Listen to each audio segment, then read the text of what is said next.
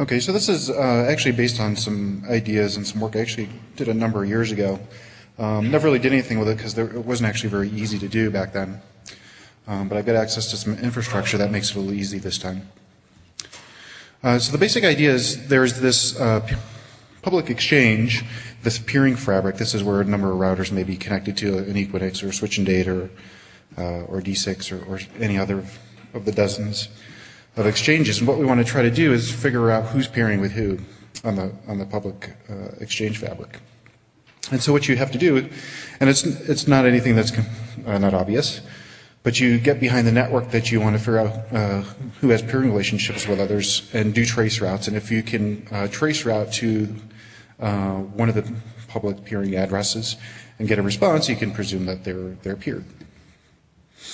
And so, of course, you have to go find out all these address blocks that the exchange uses, and you have to somehow get behind all these networks to build this graph. So one easy way to do that is to use the peering DB. There's a list of approaching 200 exchanges in there, and there's at least 125 prefixes that you can get them, which are mostly 24s, but there's some /19s and some 25s and some smallers. And then you get a number of remote hosts, which may be easier for some than others. I have access to a number of machines around the net on different providers. And as well as there's a nice toolkit that you can use, the script route, which is essentially kind of based on the Planet Lab infrastructure. And you just launch Ruby-based tools and commands, and they have everything all pre-built for doing traceroute. And you essentially launch your traceroute using any of the servers that are part of the script route network. So you can get behind those networks, or at least a great deal of them.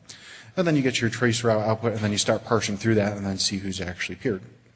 So I did that, and I just used Speakeasy because that was one of the first ones I wanted to graph for this talk. And so I discovered that at the 5 major Equinix locations, this is what their peering graph looks like. So they're the center, and all the nodes at the edges are people they're peered with. Now, the work that I did is maybe not exact. I wasn't real rigorous in doing this, so if someone from Speakeasy is looking at this and sees that the numbers are slightly off, that may be, I may missed some here and there. And in fact, one of the things I discovered right away is that there was 5 that they were at the Equinix exchanges here in North America. They list 4 on their peering page, and they list 4 on the peering DB. Those 2 sets of 4 are not congruent. So this is maybe a nice way to actually kind of verify your configuration or someone else's configuration if you're trying to find out where people are at and who they're peering with. So then you can go further and you can do an entire exchange peering graph. So if you can get behind enough networks, you can actually start to build up to see who really peers with who. And depending if you can get behind enough networks and launch enough trace routes and do the analysis, you could build something like this.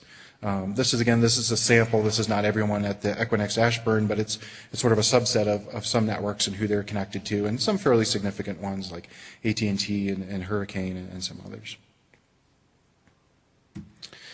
And so maybe the obvious question is then, is this something that we should be able to do? Is this a good thing? Is it a bad thing? Is how is this possible? Why can you actually do this? So people, in my experience in just looking at this sort of tangentially, is that the networks who are at these exchanges at least tend to advertise those exchange net blocks within their own network, so internally. So if you're behind with those networks, you can get to those public addresses at the exchange. A few do seem to announce them publicly and to customers or peers for some reason. I don't know exactly why this is. My guess is that maybe default configuration of a reduced connected, perhaps. I actually inquired one of the networks this afternoon about why they do that, and I got sort of an odd answer. I'm not clear on why, but apparently they said it was as a service to their customers, and I don't know why any customers would want to see the public address space, but that was their answer.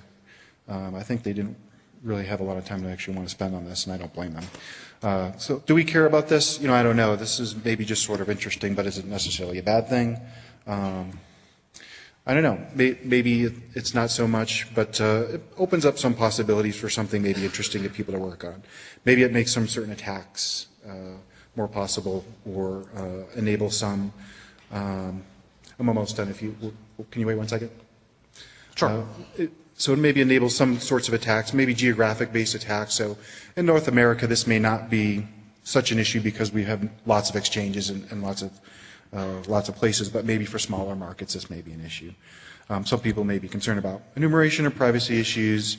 Obviously, this might be neat for researchers to actually understand topology better.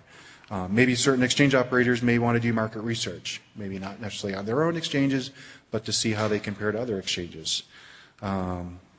And maybe they would hire someone to do surveys of this, like this. You may even be able to figure out where you actually want to go and peer at based on building these sorts of maps. And then lastly, something Danny McPherson pointed out to me, I sort of just made it in time for the slides, is this may enable easier stealing of transit if you can get. If someone is actually advertising this public address space either globally or from within their network, maybe to set up a tunnel and actually use that facility to actually use that to actually transit through those pairing addresses, not having to use your own. And so just real quick, I'd be interested if anyone actually thinks this is sort of worthwhile, where I should spend any more time on this, or if this is enough, this is, or if you'd want to see like the Dwayne Westla's kind of maps on this sort of thing, and maybe animations about how peering evolves over time. Just maybe a quick show of hands. Is this sort of interesting? Maybe someone want me to, or have someone actually do more of these maps or graphs? Is this any value? Not so much? Okay. Someone have a question over here? Hi, Louis Lee, Equinix.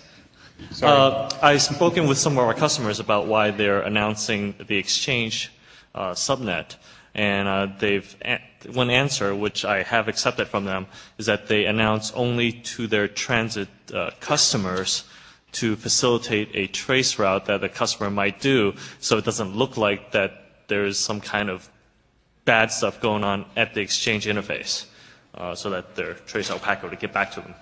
Okay, thank you. This is derived from recommendations in about February 1997 at NANOG. I missed the first part. Can you say it again? Randy Bush, IJ.